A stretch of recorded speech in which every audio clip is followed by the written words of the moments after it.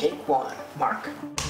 Peak performance is basically just a bunch of small things done well and stacked up on top of each other.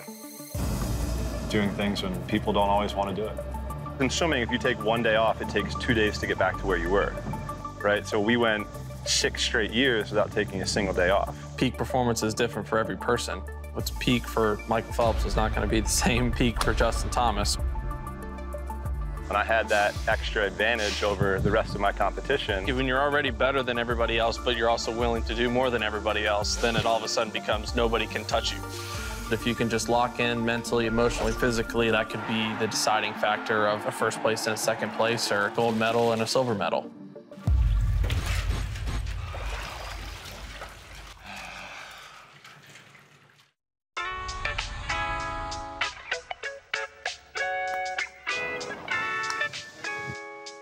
You're better than that, man. I know you are. Good to see you. How's the golf game? It's better. Yeah? I've re-caught the bug again, and the things that I'm doing in the gym now are now related to golf, so. Oh, we got some golf-specific training. Yes. Like, what was the biggest adjustment you had to make? I'm naturally like a Gumby. I was gonna say, like, are you almost too flexible? Yeah, it helps me in the sport of swimming, but maybe not here. All right, well, you've come to one of my areas in Nashville here at Troubadour. I'm never gonna get in a pool with you, but let's at least go into my comfort zone and do some putting. I used to have the world record for the longest putt in televised history. Yeah. That was one of my most proud world records. Let's go long putt then. We'll go close to the hole. All right, this ain't going in the hole. I got news for you. Good to see the confidence on the first putt. This should be a good first putt of the day. Why did I do this? Trundle, kind of like that one. To get inside of that one's gonna be difficult. It's pretty nice there. Not enough though. You hammered yours, not even hit it close to it. It's like, geez, maybe you should drive.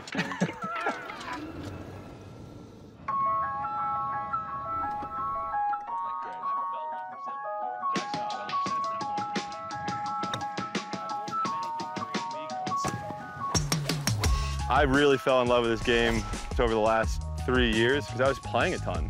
I think I played 100 rounds last year. My index is a 12 and now it's a 7. I'm in the process of putting a simulator in my house. So. Oh boy, we're there. We're past obsessed. With each different club, how many swings do you have? That's the thing that I always get fascinated about. I'm way more feel than I am like a clock system. Yep. So it's like, I mean, I know I have a stock, I have a max. I know if I draw it, it adds 3-4 yards. You have the feel of, yeah, I need to put this with this wind. Like, I don't know what that little fire pit is, but like I have a general idea of like the swing I need to make with this club to get it to go around that far. All right, let's see if one of us can hit this tractor. Uh-oh, got action. Oh,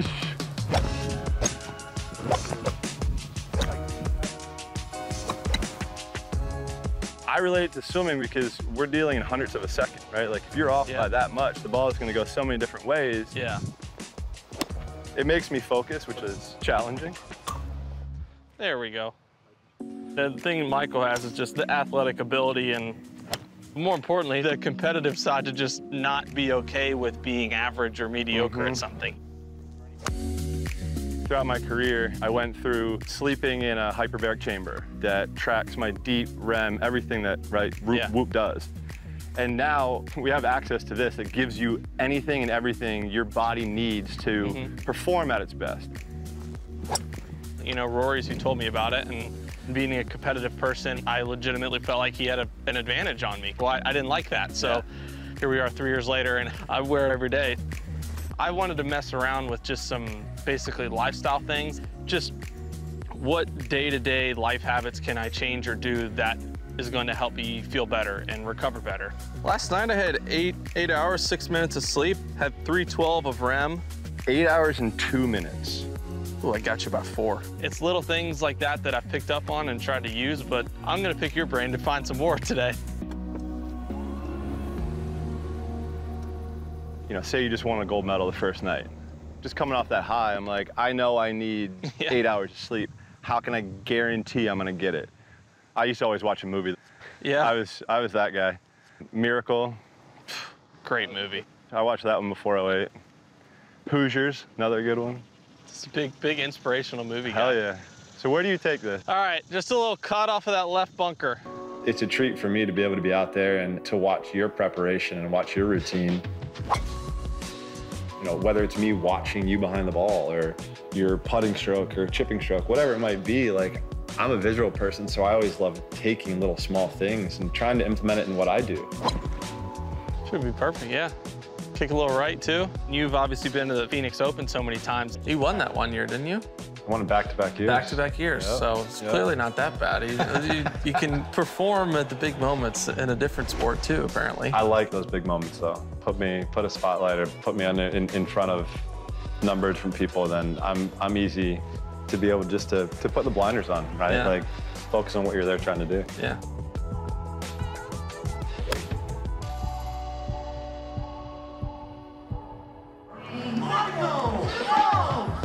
The only thing I hate about the 16th hole is, like, you're so amped up. All I want to do is just hit a driver as hard as I possibly can. Like, if it was 18, I feel like, you know, I'd be kind of embracing the 150 heart rate, but it's like, I'm trying to, like, hit this little finessed 8 or 9 iron, and, like, I'm so amped up, so. Like, I always love seeing the heart rates of y'all, you know, throughout the round, like, because it's like, I'm always fascinated how you get back down to that neutral level. So generally, like, in my routine, you know, I'll kind of go through my 2 practice swings, I'll get back here. I just try to elongate that breath as much as I can, and then kind of as I'm exhaling, I'm going into it, and then by the time I get over it, my body and everything should kind of get out of that fight or flight a little bit. You're basically just paying attention to that one breath. Yeah. Right? Like, that's literally all it is, right? Like, because you know how to find the center of the face. Right? Like, I can't say I do all the time, but it's, you know, like, you know how to make a good golf swing. It's, yeah, you're looking forward, whether it's something like, all right, yeah, I'm 400 through 7. I should shoot 8 or 900 today, like, no problem. If I can sprinkle in a couple more, that's 61, then it's just like bogey, double, bam. Yeah. And then next thing you know, it's like, what? All right, back to reality. And it's, I think personally that's a huge separating factor of the good and the great is who can stay in the moment and not look forward, not look backward, be where your feet are, and just, like you said when you were swimming, just put the blinders on and go. Break! Oof. I think you would agree off weeks are a pretty general term because it's not really off. It's just less on, I guess. Maintenance, yeah. Now on the tee, the reigning PGA champion, Justin Thomas. Now it's time to get ready for the FedEx Cup playoffs, but I would like to think that everything I've done this entire season is also getting ready for the FedEx Cup playoffs. Like, Michael didn't go into the Olympics like that year or that month prior saying, all right, now it's time to get ready for the Olympics. Like, he started doing that when he was 13, 14 years old, dreaming of something as a kid. Before I could even dream of winning a gold medal, I was afraid to swim, afraid to get my face wet. Before I got to where I was or who I became, like, I had to be really terrible at something. I had to learn the ins and outs of the sports and learn about myself, but then to sharpen those tools up even more throughout the process. In my opinion, like, I felt like I had that little extra edge than others because I had that feel that couldn't be taught or given. It's just about that little 1%, that just getting a little bit better on the days you don't want to. There's nothing in my competitive career that has been better than swimming for my country. Now being retired, I'll say that's the one thing I miss the most. Not being able to strap up and wear the stars and stripes. Yeah, I've competed in the President's Cup and Ryder Cup. Like, it's so fun and competing for your country. Even just as a fan watching y'all play Ryder Cup, President's Cup, like, I'm in my red, white, and blue, I'm going crazy. Every first tee when they would say, you know, representing the United States, Justin Thomas and Jordan Spieth. Yep. Representing the United States, Justin Thomas. Representing the United States, it just was like the thing that just made all the hair on your arms and neck stand Here up. come the and you're adrenaline. just, never gets old. Oh. What we got here? 170, a little help. Or a little chippy 8.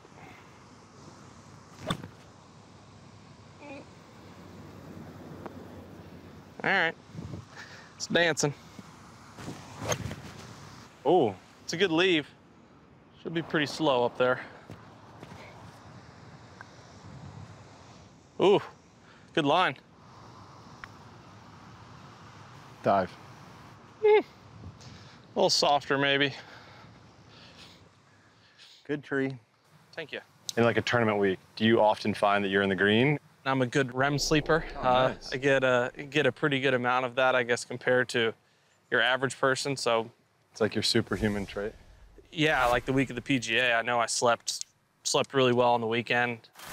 Saturday, the PGA, it was a bad day to say the least. I ended up bogeying 18 to go 7 back going into the final round.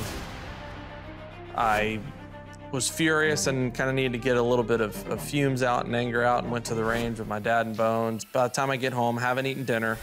I definitely don't want to take an ice bath. I want to eat, go to sleep, but I just know that if I don't, how I'm going to feel the next day. I know my legs are going to be fatigued. It's the end of a huge week, and it was just something I'm like, all right, just do this, whatever. Go through my routine, bed, go to sleep, wake up the next day feeling a lot better, to where I feel like, you know, maybe on that back nine when I could have crashed from losing my legs a little bit. You know, I went through enough of that recovery type sleep to almost start fresh the next day, like everything that happened yesterday never even happened kind of thing. Was that the reason? Who knows? But I would like to think it had somewhat of a factor in there. I think it did 100%. And I mean, I just say that just from understanding swimming 18 races over an 8-day span, every little bit does matter. Nice swing there. Thanks. When you were in your races, what is your mindset if you need to maybe take it to another level, or if you're just trying to finish it off? I'm just trying to get into my rhythm. Sometimes I'm counting strokes because I know when I'm swimming well and being efficient, I know exactly how many strokes, but coming off the last wall, if I'm in a race, I either can feel the water splashing on me.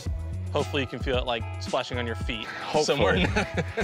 Or I'm looking peripherally just to know. Yeah. The races that stick out the most are the ones that didn't go as planned, because those are the ones I learned the most from. When I did get second place, I could have done something better in my preparation than what I did, and I deserved to get second. Whether that's me missing a turn or taking a breath off the wall. Like, those two things have cost me a gold medal. My proudest wins are wins when I didn't have my best stuff. Yeah, the Sony Open in 17 was great, you know, shooting 59, 72-hole scoring record. Like, I was unconscious for a week. Like, it was easy, but one of my favorite wins that I have was in Korea, 2017, the CJ Cup. I was exhausted, and that was just like, how did I do it kind of thing. And I'm sure, you know, you've had those scenarios where you just got to try to find a way to 2008. To do it. Well, brother. Enjoyed it, dude. Yeah, a lot of fun. Till next time. Hopefully we'll make some more putts, too. Yeah. In 90 minutes, I was at 10.2. Is that good? 5.5. That's nice. You got 10. I got 10.2, and JT got 5.5. There's a difference between us two, I guess. Yeah, I guarantee if JT got in the swimming pool with me, we wouldn't have to read the string because I'd be dead. So we got lifeguards on hand. We'd be good.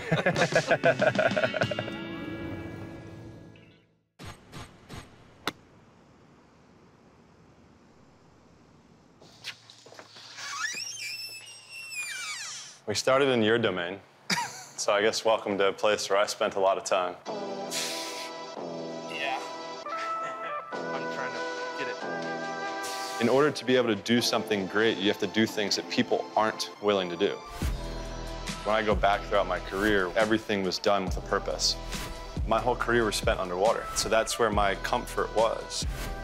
So now trying to take this to a golf course where I'm trying to feel all four corners of my feet, I have to be engaged here. Every single day, I'm in the zone, I'm psycho when I come in here. Yeah. Because I know this is going to help me. Bring this elbow in a touch. I was very happy that you took it easy on me. I thought we were gonna go in there and you were just gonna try to totally embarrass me. But I do appreciate, from one athlete to a golfer, that's gonna help with the golfer-athlete rep that we have. All of my stuff now is based around golf. Now I'm trying to, I guess, make those muscles a lot bigger, because I didn't have to use some of those muscles when I was swimming, so it's teaching myself different motions, different movements. It's cool to me because Michael, being as involved and interested in learning golf as he is now, and wanting to get so much better at it and perfect it, that he's going through a lot of the stuff that I went through, just obviously at an extreme different level. You're not going into the gym and doing the same workouts you did when you were training for Olympics versus you are for golf. I can turn and have that ability to go beyond, but it's finding that balance.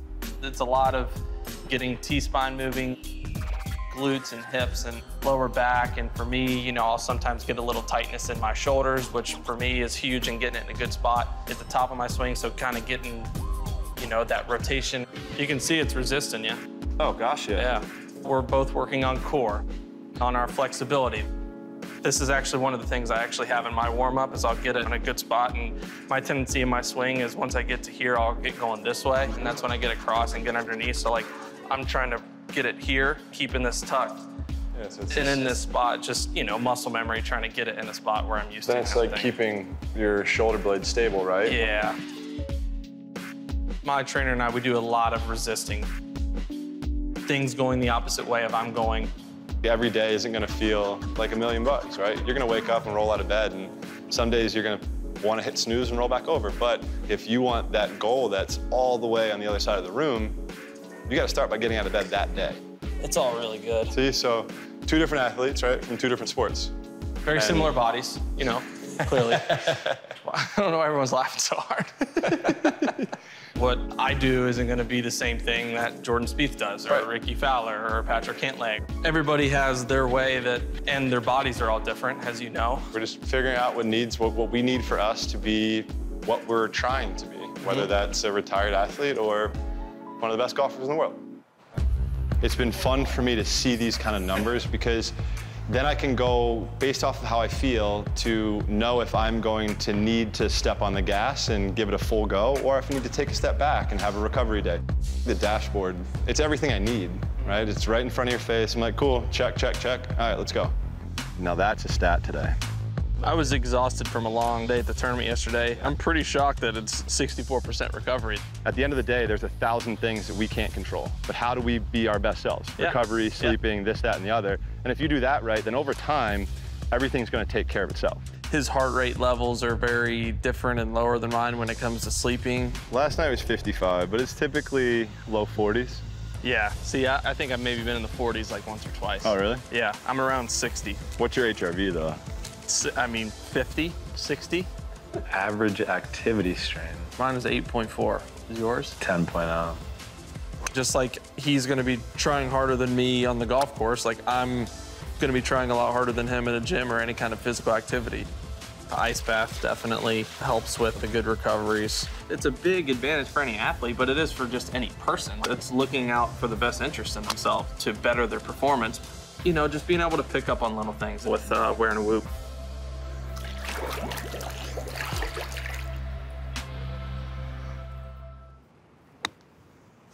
Having these last couple of weeks off, pretty much trained every single day for 2 weeks in a row, but I'm just trying to get everything in a good spot to kind of keep that stamina up.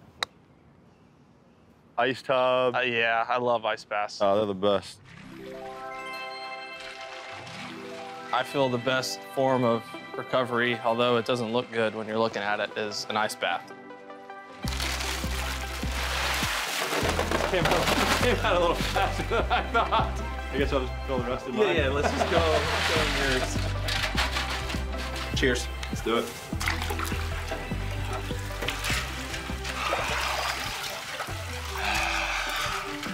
What do you think this is? 50-something? High 50s? I would say mid. Mid? 52, 3, 4, somewhere in there. I'm kind of like a human thermometer. I spend a lot of time in water. I'd take his word on that one. I want to be the best version of myself every single day. To be able to do that, I have to be taking care of myself, because if my glass is half full, I'm not able to be the best person that I can be. If you're doing the training and working out and everything else, but you're not willing to take the time and effort to get back to square one or get to a good equilibrium, that's when you go down a rabbit hole that ends up leading to more negativity than positive and your own well-being. I always said, like, if our body is a Ferrari, we're asking it to perform at the highest speed every single day. If you're putting unleaded in there, is that gonna run? No, right? So if our body is that unbelievable machine, then we have to sleep, we have to recover, we have to do all of these things to allow ourselves the chance and the opportunity to perform at the highest level. I'm sure you have times where you're so tired and exhausted from practice. You don't want to eat. All you want to do is like curl up in bed and go to sleep. And you're like, well, you know, if you don't do X, Y, or Z, then the chance of you being able to turn that car and go full speed tomorrow is almost zero. No doubt. I know for me to feel better the next day, I need to do what I do every night and have an ice bath, especially during tournaments. And it's almost a nice getaway. You know, you're by yourself, you're just there with your thoughts, and everything goes numb, and then you get out. I used to live such a regimented life. Now it's trying to figure out what works for me. Yeah. I'm not trying to become 23-time Olympic gold medalist right now, right? I'm trying to become the best dad, the best husband, the hardest worker, the best me that I can be. All this story is about me eating 10,000 calories. Yeah, it's real, but it was a job. Swimming 100,000 meters a week. Recovery is the only way. Yeah. If you want a chance to be the best and you're not recovering, then you're selling yourself short, period. It really is just making the best out of the situation and scenario that you're given. My career, in my mind, is a long way from over, and I would like to think and hope I have not reached my peak in golf, but it's something that you're always working and striving for until that time is finally done. One down. Yeah, it's cold. It's gonna be cold down there. I'm trying to figure out how I can use the body that I have on the golf course the best way I possibly can. It's cool still being able to do some of the same things, but have a different style of workout. You know, I'm not swimming 100,000 meters a week anymore, and I'm not either, so it's good, man. I hear you.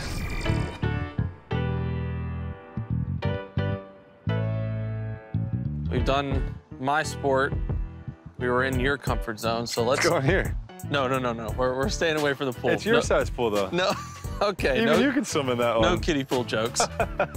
We can do something that we're both probably not very good at and out of both of our comfort zones. I don't know how much cornhole Not much. you play. See what I can do.